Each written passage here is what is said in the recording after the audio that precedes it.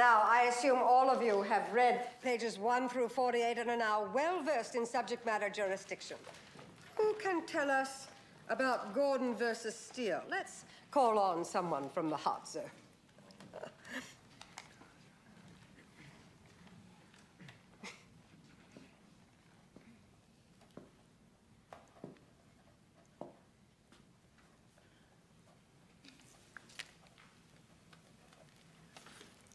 Elle Woods. Oh, actually, I wasn't aware that we had an assignment.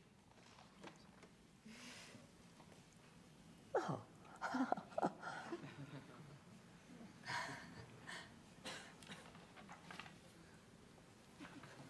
Vivian Kensington, do you think it's acceptable that Ms. Woods is not prepared?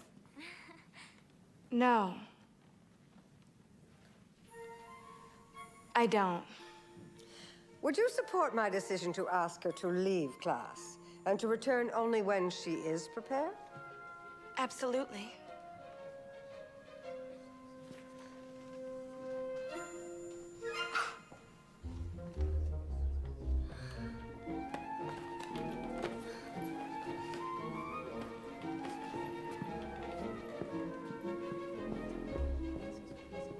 Now, Miss Kensington, did diversity jurisdiction exist in this case?